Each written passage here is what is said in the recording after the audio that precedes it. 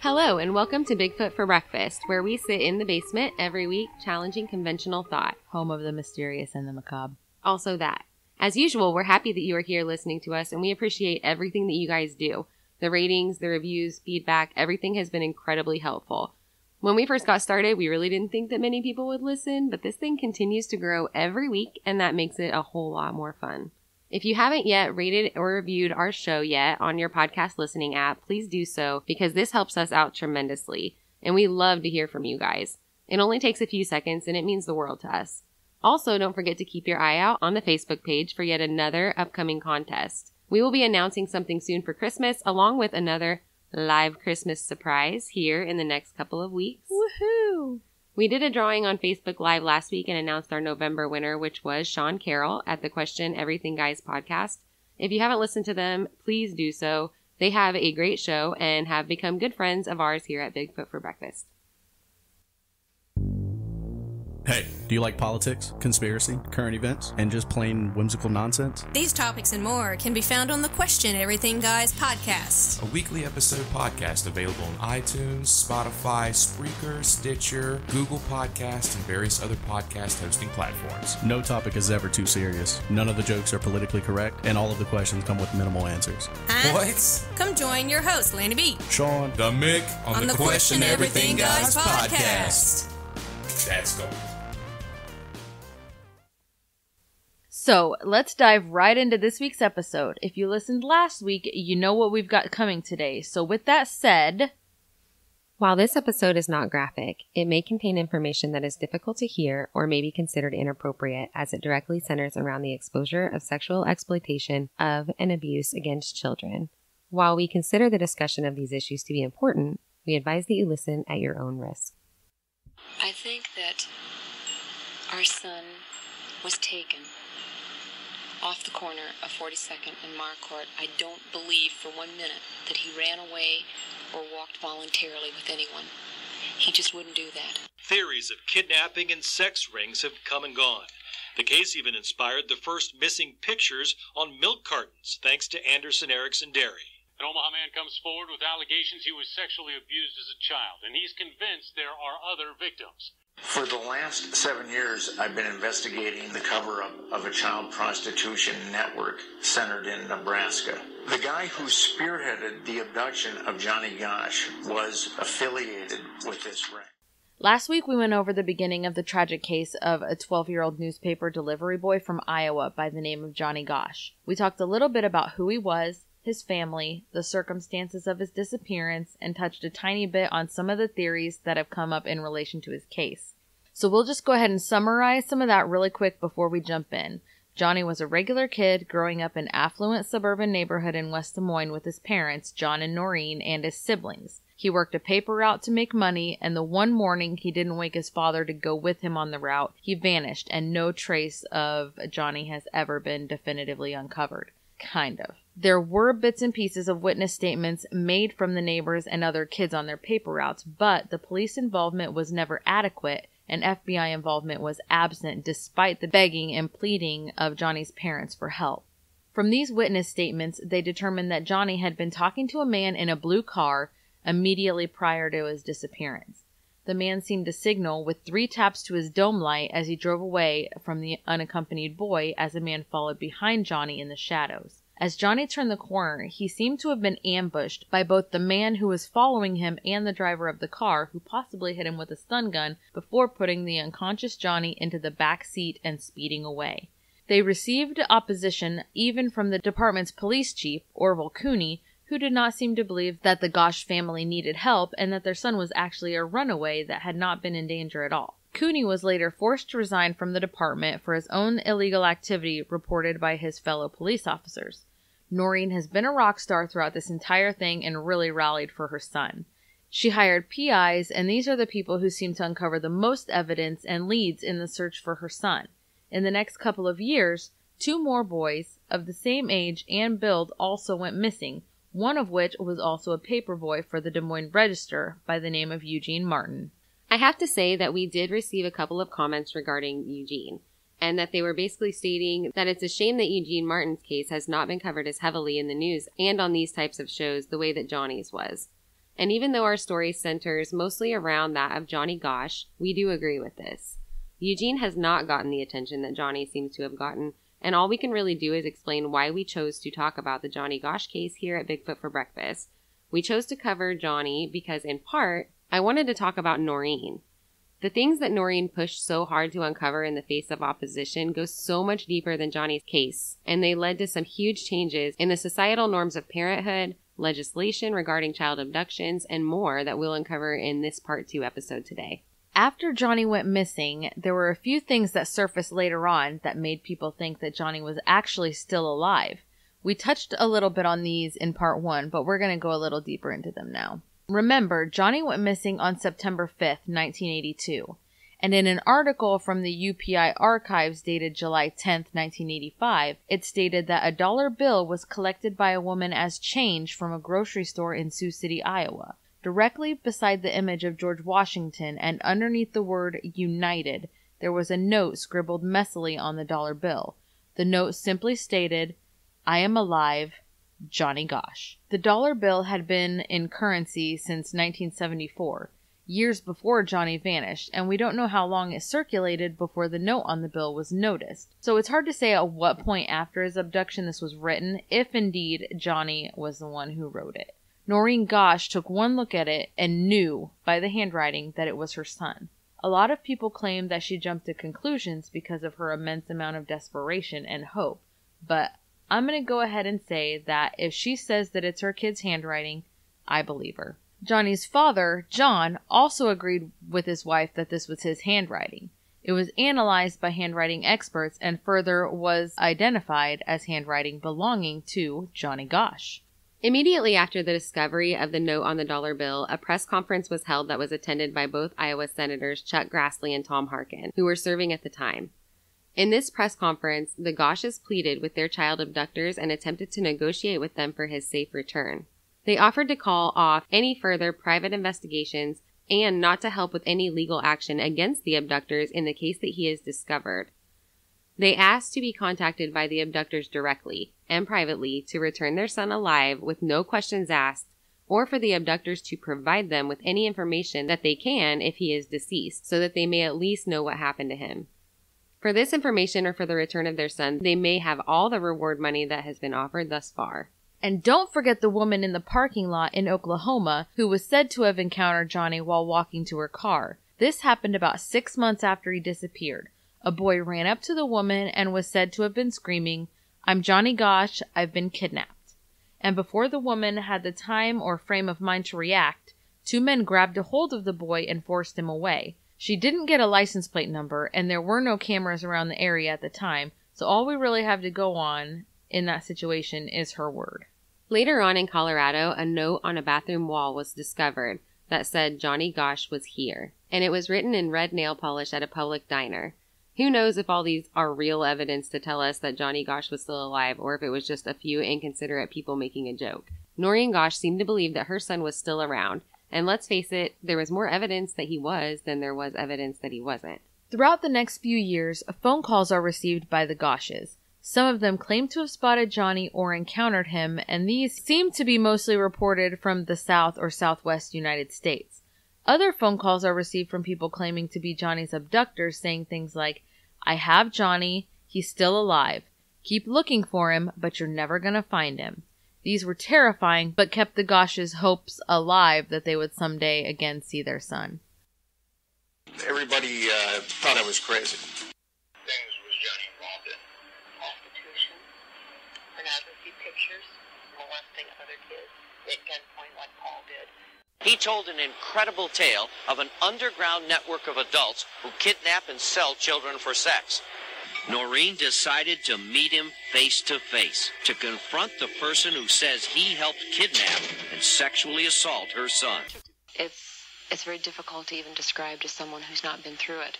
You have, first of all, the tearing pain of being separated from your child, wondering if they're dead or alive or who's doing what to them.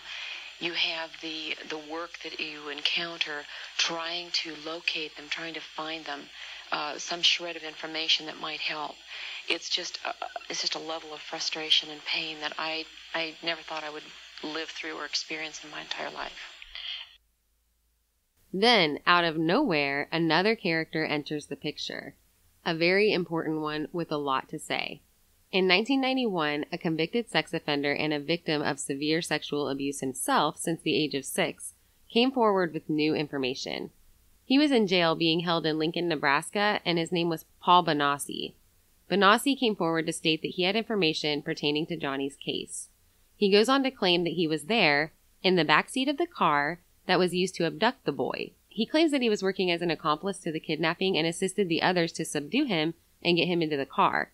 Once Johnny was in the backseat, Bonacci claims that he held a rag laced with chloroform to his face until he was completely unconscious and easier to handle. Now, Bonacci is not only a convicted criminal, but has also been diagnosed with mental illness, including multiple personality disorder. With this disorder comes a 15-year-old alter ego by the name of Mark Anderson that was said to have been born out of years and years of sexual abuse endured by Bonacci. From what I've read, it seems that this alter ego is the one who made the claims, fidgeting nervously and shamefully in his chair as he spoke quietly, telling law enforcement that this is just one of several abductions that he had been forced to participate in by his own abductor at gunpoint. Bonacci's abductor was a man known simply by the nickname, the Colonel. Bonacci's story gets even more interesting. The Colonel is said to be a big player in a child sex ring operation that spanned the entire country, even the globe. The operation was intricate, organized, predatory, very lucrative, and existed as a huge network of pedophiles everywhere who were abducting small children, mainly boys, into it. Kids were being bought and sold like merchandise, and Bonacci claimed to be one of these abductees. The killing of these children was extremely rare, as they were seen as valuable property, and they were used over and over again to produce pornography, and often, if they were favored by someone of elite status, they would be auctioned off and sold to the highest bidder. Bonacci's statement said that Johnny had been taken to a house in Sioux City, Iowa, and held there for several days. Bonacci said that he lost track of Johnny for a while, but 4 years later encountered him again, still in captivity, in Colorado. Many people believe Bonacci's account due to the strange surfacing of small amounts of evidence related to Johnny in these specific areas, such as the dollar bill in Sioux City and the note written on the bathroom wall in Colorado. Bonacci said that when he encountered him in Colorado, he was still being kept by the Colonel in an obscure house along with several other boys. The house had underground spaces dug out where they would keep the boys if they needed to hide them or lock them up. West Des Moines Police and Iowa DCI had already said at this point that they had no plans to interview Bonacci, but that they would get back to the press and the family later that week. Later on, it came out that the police did go to Omaha to interview the siblings of Paul Bonacci, and they stated that Paul was in Nebraska at the time of the Johnny Gosch kidnapping and could not have been in Iowa doing this. With this information, the police decided not to go ahead and interview Bonacci and to return home. We're going to go ahead and dive into the testimony of Paul Bonacci anyway, because despite their claims, there is a lot of evidence that comes about later to the contrary. Evidence that does put Bonacci in the car that morning, and a lot more evidence that Bonacci is being truthful. The day that the story broke on the news about Paul Bonacci's claims, Norene stated that she was interviewed immediately by the FBI at her work, and they seemed to want to know what she was up to and what she was stirring up here. She explained to them that she had no idea about Bonacci, and that she was just as surprised as they were.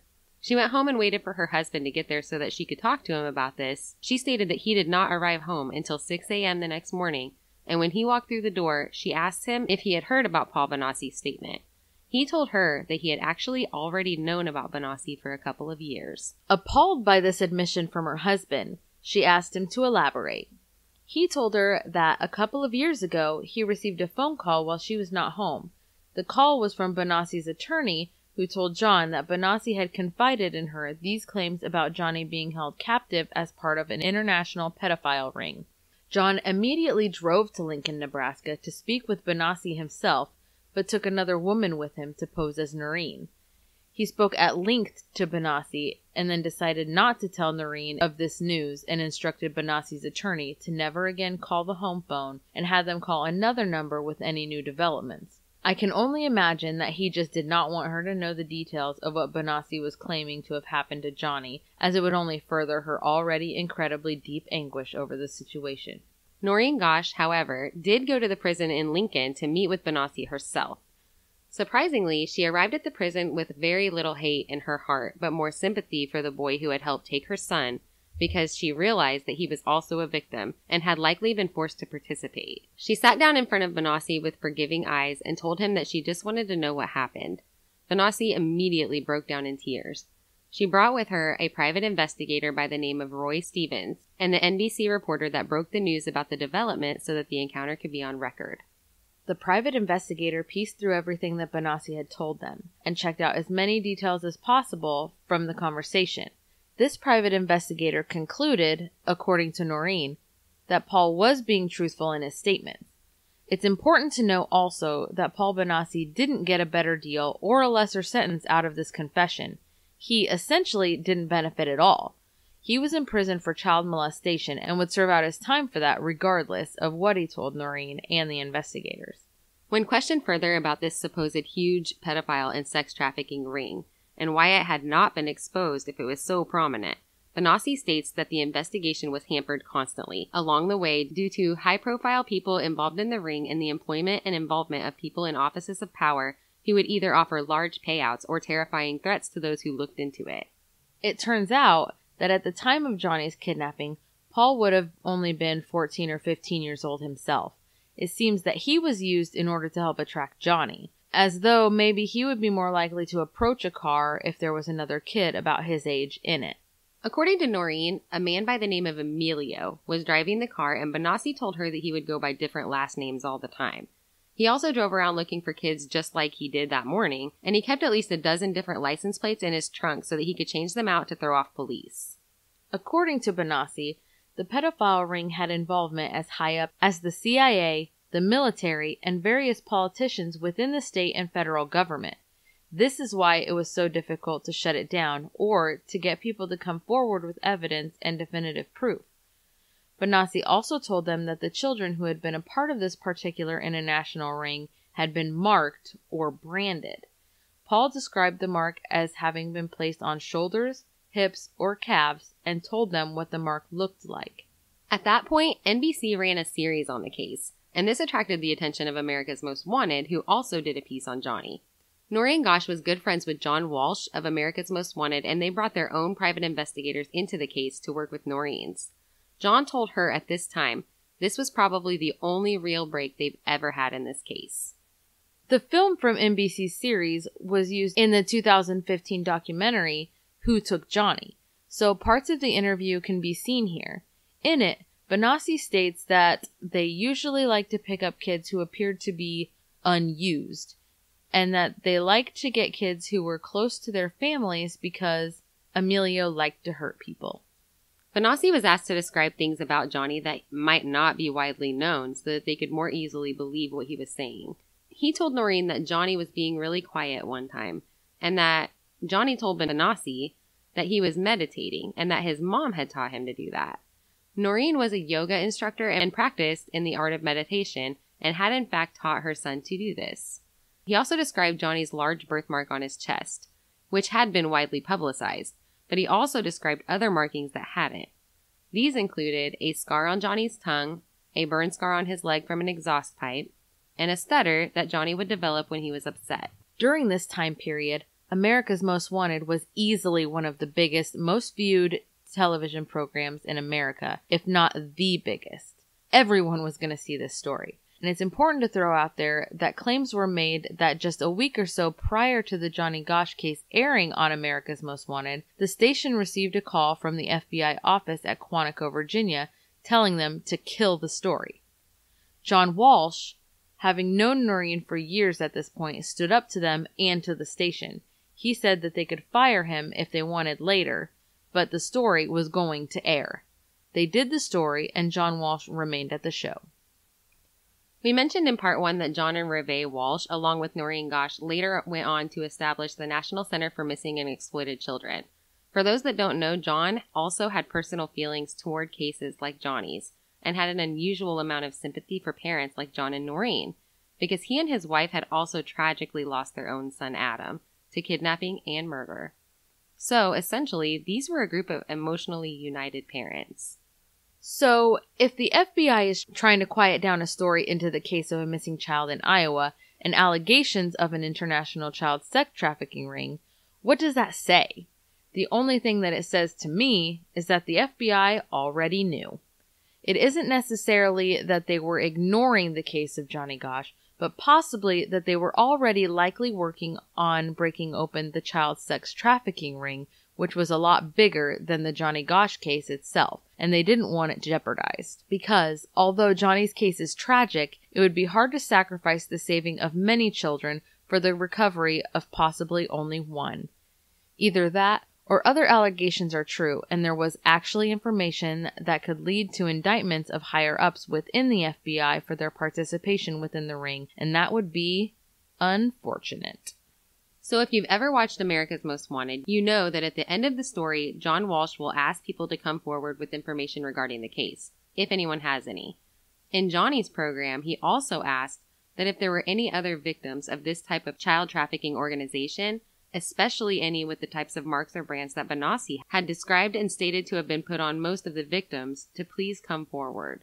Other victims of the same ring did indeed come forward. Norene claims that she spoke to several of them, a few who had personally known Johnny. About a month and a half after the show aired, Norene received a letter in the mail from a kid named Jimmy and claimed that he had been through similar experiences to that of Benassi's. After some months of correspondence through letters, she was finally able to get him to call her on the phone. She tried many times to get him to meet her somewhere in person, but he didn't want to do that either. After Paul Benassi's story was being corroborated more and more, the investigators from America's Most Wanted decided that they wanted to take Benassi to Colorado so that he could show them this house. Remember the house that we mentioned earlier described by Benassi where he had encountered Johnny and where there were underground places to hide children? So they go to Colorado, and it took them a little while to find it, but sure enough, he gets them to the house. In the documentary, Who Took Johnny?, there is video footage of them approaching the house and Benassi becoming very emotional at being there again. Once they got to looking around, though, investigators soon found a grate in the abandoned house. Once they got the grate up, they discovered that Benassi was telling the truth. Under this house, there were dugout chambers with wooden support beams on the walls and ceiling. To add extra sadness to this discovery, they also noted many sets of children's initials that had been carved into the wood. During all of this, Norene was still engaging in phone correspondence with Jimmy, and this went on for a couple months as well, and then finally, Norene says she received a phone call in the middle of the night. It was Jimmy, telling her that he decided to meet her, and he had taken the train to Osceola, Iowa, as that was as close as he could get to Des Moines by train. Norene recalled that it was a blizzard outside, and the boy said that someone had stolen his coat while on the train. Norene grabbed some warm clothes for him and drove in a snowstorm to Osceola to pick up Jimmy. They went to a little restaurant nearby and talked until dawn about his experiences with the ring. He had a little knowledge of Johnny, but did not seem to know him well. Norene says that what Jimmy was able to tell her corresponded to what Benassi had said, although Jimmy's timeline picked up after Benassi had already been in jail, and they didn't know each other. Jimmy then went on to show Norene the exact brand on the calf of his leg that Benassi had described to them. Isn't it all so coincidental? No, it's not. There are no coincidences in this case. Isn't it? That's that they like. This is a solid trail of evidence, is what this is. Like, probably not. You know, like this is. I mean, you could roughly, barely call it circumstantial. This is evidence. That's what I'm saying. It's hard evidence. At one point, there was an interview with one of the cops, and I don't remember if it was. I think it was a West Des Moines police officer, and he was kind of saying, that basically we had all these people involved, but they couldn't get faces put with the people that they were being accused. They couldn't track down the accused. You know what I'm saying? Mm-hmm. So I kind of get that they couldn't really prosecute or find them, but it also seems like they weren't following leads effectively. So it's like, well, yeah, you probably can't. It should have been the cops that found that house. The FBI. Right? The FBI should have went to Colorado. They should have interviewed Paul Benassi, even if the siblings said that he couldn't have been there. Because there was another thing I read also that said that the siblings had seen him in the morning. As early as Johnny was taken, they were saying, well, he had time. He could have went with them at night and been back to Omaha. And Omaha's only 3 hours away. Yeah. You know, it's not far. So depending on what time they saw him in the morning, and you know, his history of having some mental illness and stuff, they may have just written it off like, no, you know, he can't be trusted or believed, when he really may have. I would thought we'd have more. From there, Norene called America's Most Wanted, who sent out their own crew to interview Jimmy and record the brand on his leg. His face was blurred out because the boy was terrified of being discovered talking about this on television.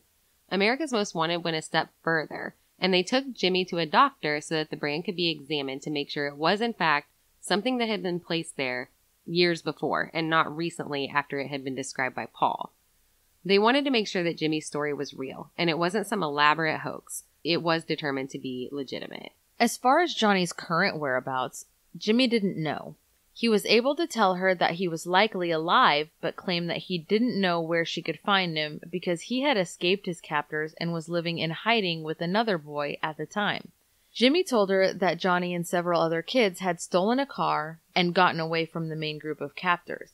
They contacted Jimmy at that time, and he took the group of boys to his father's house, hiding them in the basement with his father unaware of them being there. Jimmy said that eventually he began to notice that large amounts of food were missing from the house and asked Jimmy angrily what was going on. Jimmy then took him to the basement where his father met the boys. Norene states that at this time she asked Jimmy for his father's phone number so that she could immediately call him to corroborate this story. I mean, they're going about it right. They're trying to prove that these people aren't making this up. And they're taking every step, you know, verifying the tattoo, the brand that he had. And then she immediately, before he could speak to anybody, called the father and said, you know, is this even true? Did any of this happen? You mean they're following leads? Yeah. Effectively, like, they're not trying to make this up. You know, Norene is trying to prove it. It didn't matter. She called Jimmy's father in Milwaukee, and she states that he turned out to be a CPA from the city named Richard Gibson and a very nice man. He told her that he sheltered them, gave them food and clothing for about 3 days before the boys moved on.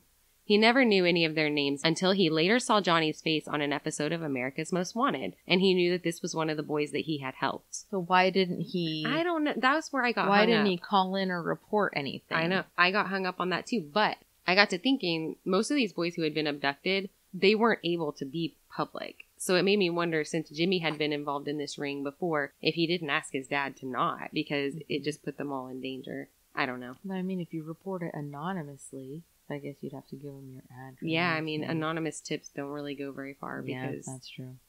So all of these things were discovered by private investigators in one way or another. And that's great as far as bringing things to light publicly and airing the information on television shows. But in order to bring any kind of conviction or justice, they would have to have some more involvement of the police.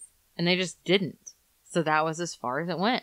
So they would never be able to get a DA to prosecute anything. Yet another incident occurred one day in March of 1997 in the early hours of the morning when Norene responded to a knock on her door. Sleepy and frightened, she looked through the peephole to see 2 young men. Responding to her request at their identity, one of the men responded quietly, "Mom, it's me, Johnny." She flung the door open immediately, looking at his eyes, and she knew instantly that this was her son. She asked him questions about his childhood that no one else would have known, and he answered accurately. She states that he confirmed this further by showing her the large birthmark on his chest identical to that of Johnny's. According to Norene, the interaction was a quick one of just a couple of hours, and he was accompanied by another man that she had never seen before. He wasn't home for good, but he did very nervously explain some of the things that had been going on in the years since he was last seen. Norene further stated that every time she asked her son a question, he would look over to the other man, almost asking permission to speak, and would do so after the man nodded his head in approval. He requested that she not tell anyone that he had come, and told her that his situation remained dire, because his abductors were still something to be feared. He told her that the only way he could live openly without problems is if his abductors were firmly behind bars. He said that if it came out that he was alive, and he tried to regain his regular life, people would obviously have a lot of questions, and it would be a big story. He couldn't speak openly about anything that happened because there would be some important people who would want to see him dead. She kept this secret for a very long time, and when it finally did come out that Johnny had come to visit her, She states this is what further fueled her fight for justice all of these long years. His visit alone, as well as the fact that everything he said lined up with all of the things that Paul Bonacci had told her a few years earlier. Johnny never disclosed to Norene where he would be, or if he would be back. At the time of the visit, Johnny would have been 27 years old. Norene states that she felt that she had to do something to help her son and the other children involved here, and that's why she continued to pursue all of these avenues of legislation and correction of law enforcement protocols, because there was no way to help more directly at the time.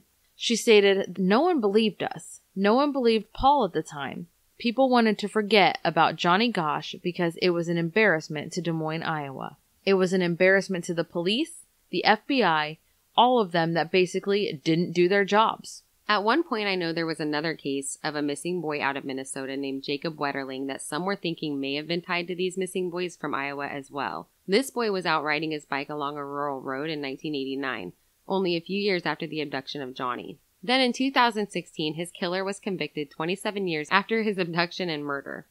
He even led the police to Jacob's remains. He admitted to sexually assaulting Jacob at gunpoint and then panicking when a police car drove by and he shot the boy in the head 2 times. He also admitted to abducting and sexually assaulting another boy in January of 1989 that was not killed. Danny Heinrich was the convicted murderer, and he said that he did not have a gun that night. He only acquired one a couple of months before he abducted Jacob.